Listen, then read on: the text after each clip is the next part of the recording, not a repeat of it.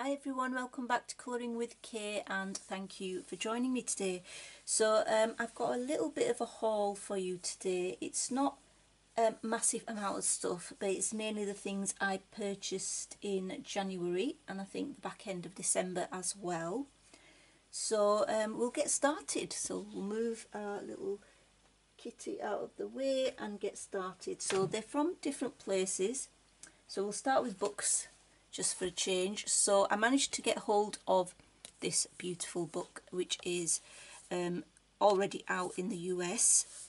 So this is the Mythographic Colour and Discover Wild Winter. So I'm actually filming this on the 31st of January. So I've managed to get hold of it because I was having a little look on the internet and I know that it comes out on the 14th or the 15th of February in the UK, but Blackwell's, which is actually a bookstore in the UK, had this book available, so I decided to purchase it from there because I wanted it earlier. So there's some absolutely beautiful pictures in here. I have, as you can see, sort of whittled it down to 2 or 3 pages which I want to do first. Either this one with the rabbit, I think looks gorgeous. What I like about these pictures is that you can just be as creative as you like and you don't have to be realistic. Then this one, which I think are a fox and a little baby fox there as well. This is highly detailed. And then also possibly, I haven't put a tag in it, but I thought maybe this one I can imagine is quite popular. It's just beautiful, but unfortunately when it came, this bit here was stuck onto this side of the page, so it did come off. So I have to be ultra careful with this because it's going to fall out the first page. But anyway, that's Wild Winter. Managed to get hold of it. And then Steampunk Houses 2, I decided to buy this. I'm not overly fond of Amazon printed books because of the paper, but you know, some of the titles are really nice, and as is the artwork, so I decided to go for it. And I picked out either doing this page for February, which is Walled Gardens, or maybe even this one. This one is very the opposite of details, quite simplified. So this is the birdhouse. I think I'm likely to go for this one actually, but you never know. We will see what happens. So that's Steampunk Houses 2 by R.J. Hampson, I think. Hampson, yeah. And then I bought this wonderful book called Cute Mandalas. Absolutely love this book. I saw it online on a YouTube video. Can't remember who the video was by, unfortunately. The illustrator is Apsi Sumanasari, and there's just some real cute mandalas in here, like, you know, the kawaii style, I think. And this is the one I did for January, which is the beautiful cute dinosaurs. That was really fun to do. And yes, that's that one, Cute Mandalas, and that's it, just 3 books. Then from Etsy I purchased a few paints. So the ones I purchased, I'll show you the let me see which ones. Yeah, so basically I purchased these 2. These were from KJ Designs by Karen. So I'm showing you the swatches first. I've got green, which was actually given to me free by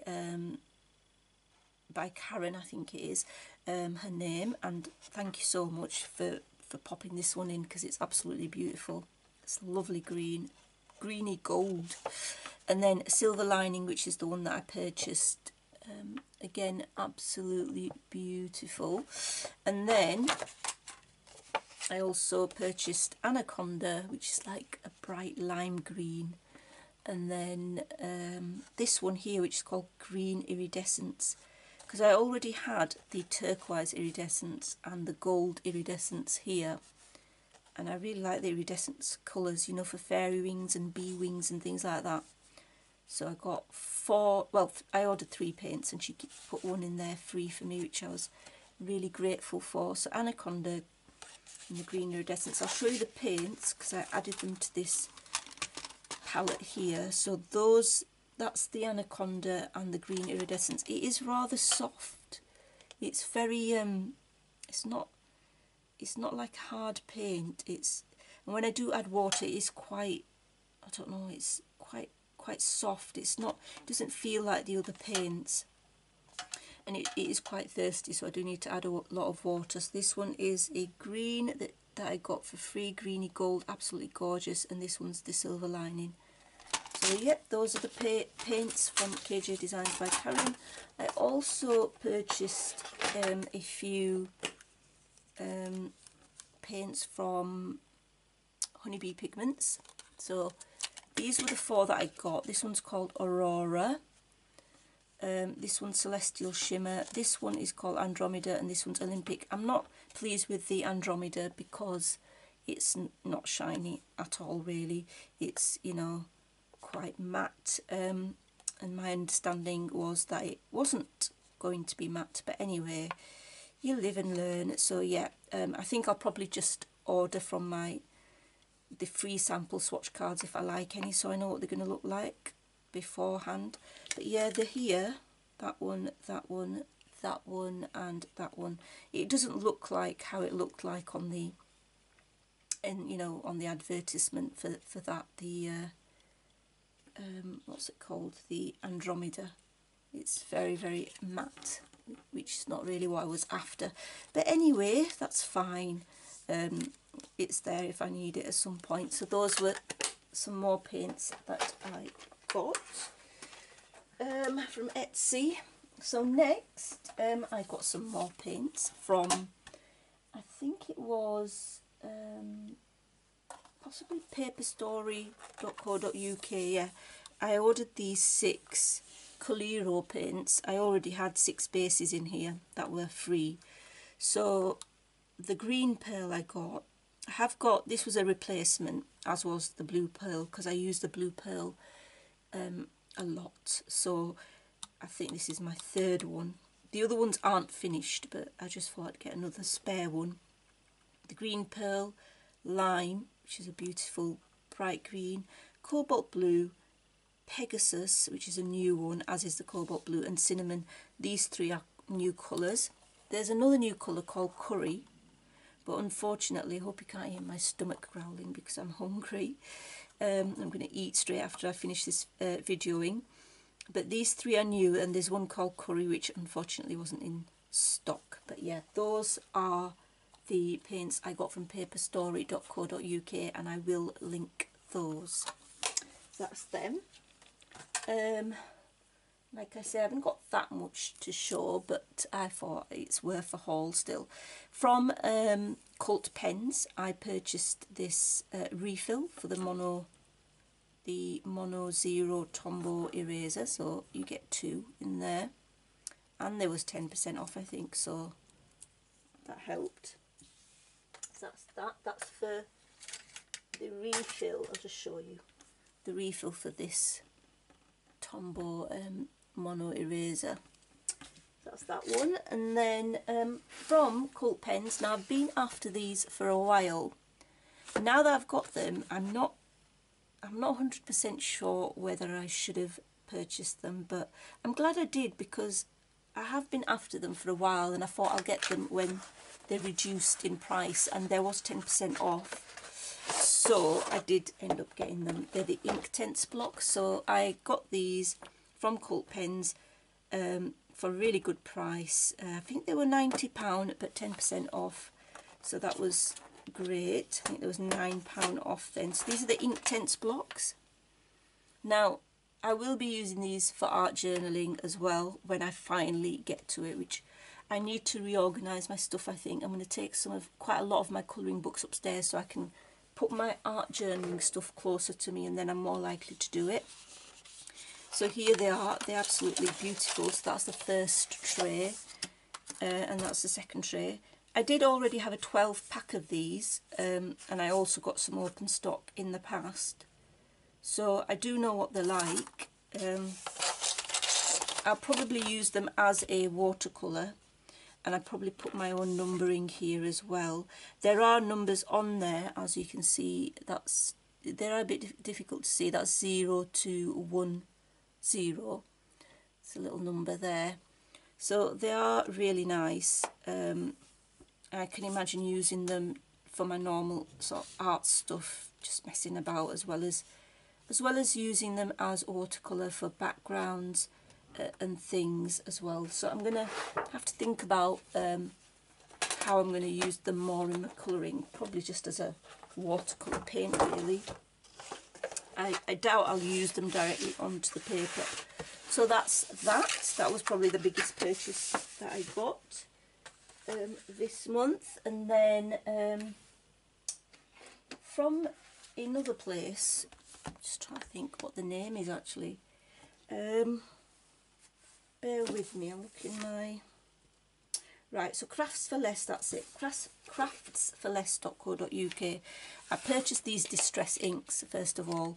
So Calligralicious, so Danny from Calligralicious, was showing his Villainous Potion, and this is obviously one distress ink colour that I do not have, and he inspired me to, or enabled me, however you want to see it, to purchase this one. And so I did, because it's a new one that I haven't got, newish one that I haven't got. And then the other newish one that I really like that I haven't got is called Salvaged Patina. A bit similar to Peacock Feathers, but those two I got. Now the swatch, I need to redo all my Inktense swatches because they're in this old Creative Companion from 2020, and yeah, I don't really want to have them in here. So yeah, that's Villainous Potion, which is a gorgeous purple, and then you've got Salvaged Patina. So it's actually lighter than Peacock Feathers, which is over there. So that's that. Just put that away to the side. Right, so those are the two distress inks I got. I like to get the bigger pads because they just last longer, so yeah. And then I got these, Mica Magic. These are the spring pastels. They're by Craft Artist. They're compact pigment mica for shading, colouring and drawing. So I got the spring pastels, and these were all reduced price, by the way. There was some money off them. And then the Winter Jewel. Now these are like eyeshadow basically. Of course these are mica, so they come in a nice little set, like a nice little compact case. So these are the spring pastels. So basically they just look like eyeshadow. And I did try this out. I'm going to use one of these to show you, and then you just, I mean, they are shiny, of course, because they've got mica powder. It is pretty much mica powder, but these will be really good for background, especially when you want a shiny appearance in the background. And of course you can try to blend other colours in, which is what I'm trying to do now.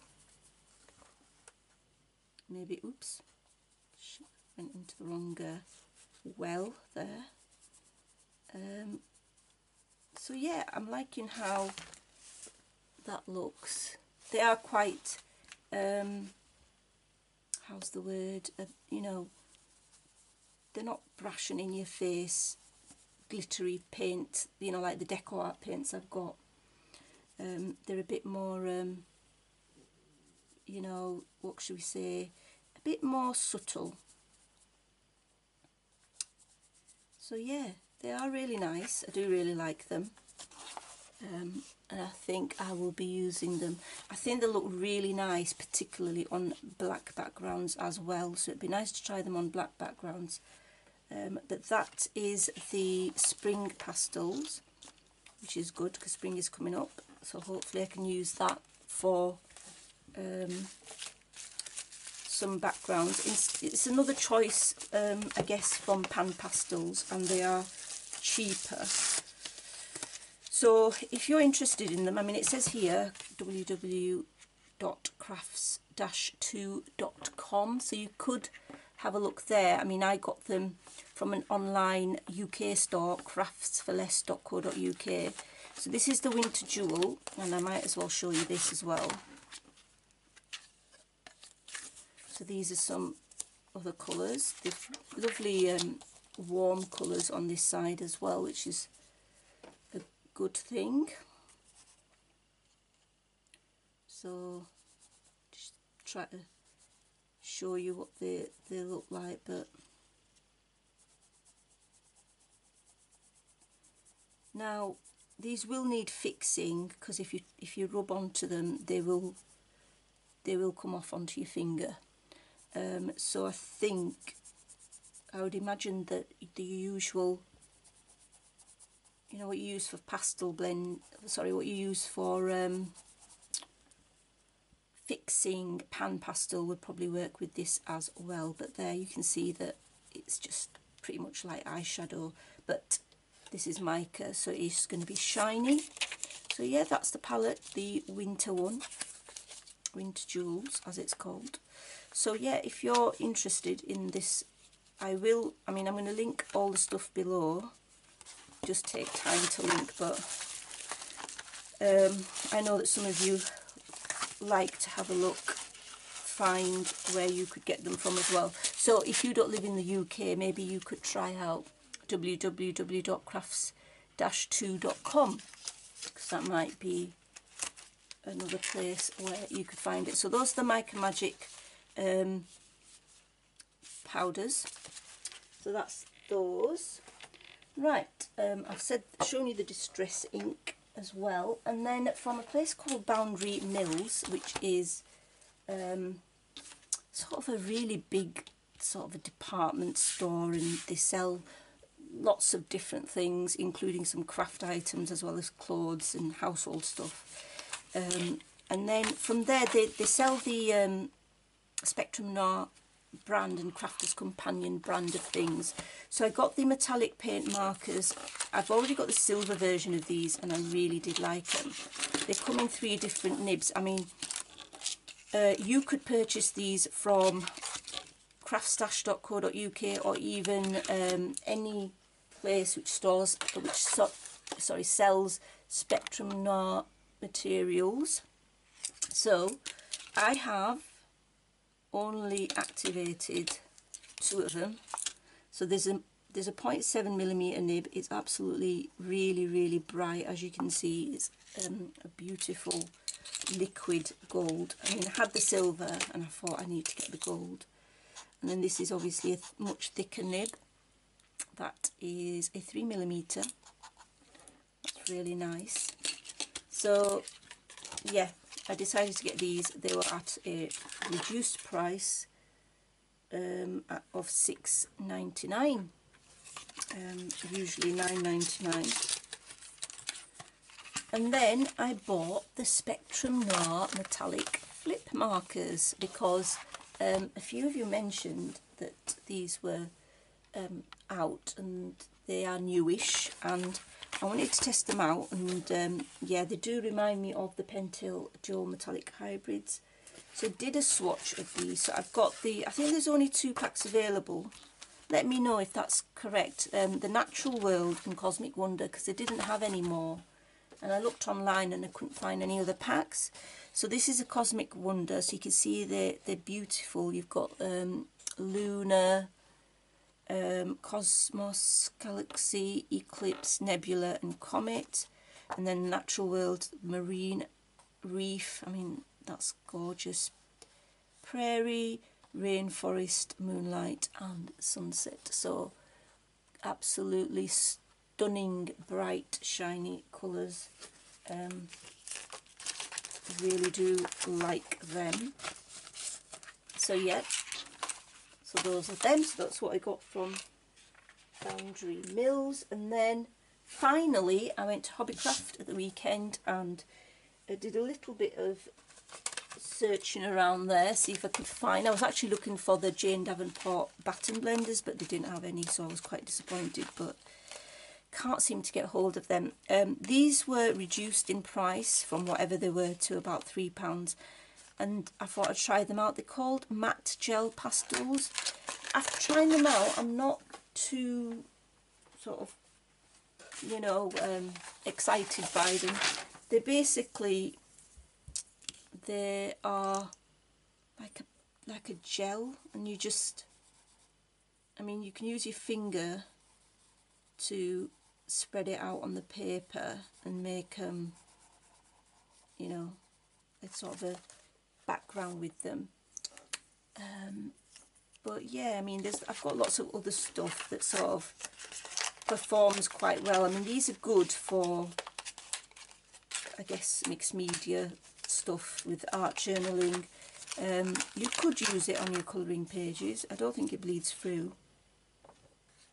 Nope, doesn't bleed through. That you're meant to just put a little bit on like that, and then you can spread it with your finger, which I'm not going to use at the moment, or anything else that allows you to spread it out. And that's it really. That's what it is. But I just thought, when I see new mediums, I just like to try them out. So I might use them. Hope I can find somewhere where I can use them. I'm sure I'll find somewhere where I can just add them in. But I just wanted to try them out, so I just got two. And I'm glad I didn't get any more. So those are the Jane Davenport Velvet Pastels Matte Gel Pastel. So yeah, those them. What else did I get from Hobbycraft? I got a couple of beautiful gems, because you know what I'm like. So I have these ones, which are like a blue and a purple mix. So beautiful. And blue purple mix are just like my favourite, and this is a light blue silver, so I got both of those. What else? Just a simple 6well palette, because cheap little palette is all I require really for my needs. I've got a really small workspace, so I can't really have big palettes. Next I got these paints. Now these were reduced and I'm so glad I got them. I did not expect them to be as good as I thought they'd be. They are £5 I think at the moment, so get yourself down to Hobbycraft if you want some good pearl paints, because I am really impressed with this. So these are watercolour pearl pans, and I've been wanting, I'll just take this off now, I've been wanting one of, you know, pearl paints for a while. Now I'm just going to show you very quickly what I mean, because I haven't done a swatch unfortunately yet. I haven't had a chance, and I've been very busy, so I just wanted to get this filmed so you can see how beautiful that is. Really nice pearl colour. Now I usually do not I don't usually use a water brush for my paints. I use just a usual standard brush, and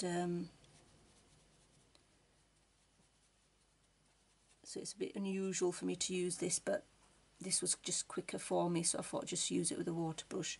So you can see there's absolutely this stunning, I mean, I don't think you get a lot in each pan, but for £5 you can't really go wrong. I mean, isn't that a lovely unique colour? I don't know if you can pick that up. It's like a pale gold beige colour. But yeah, they are beautiful. Really beautiful paints. I didn't expect them to be this pigmented and nice. I really didn't.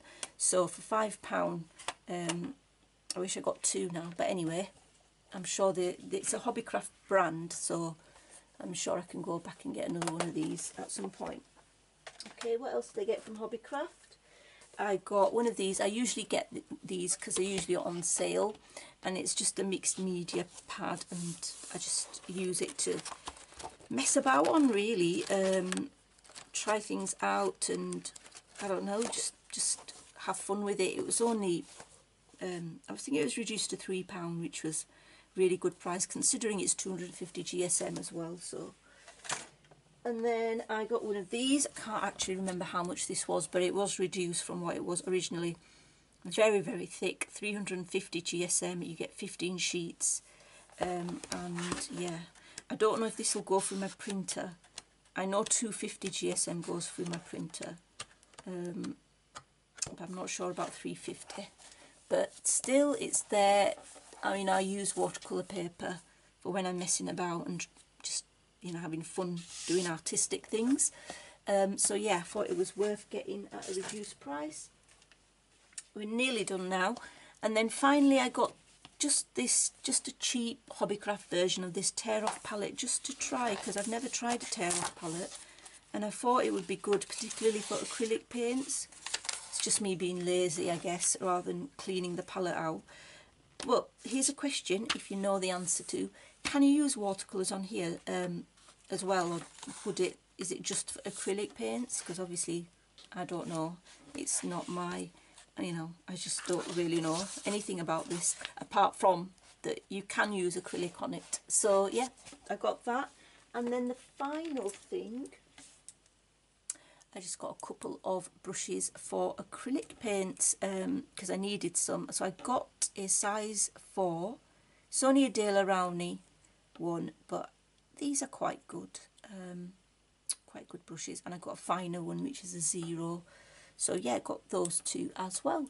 And that's it really, that's my haul. So I hope you enjoyed watching, and until next time, take care, happy colouring, bye.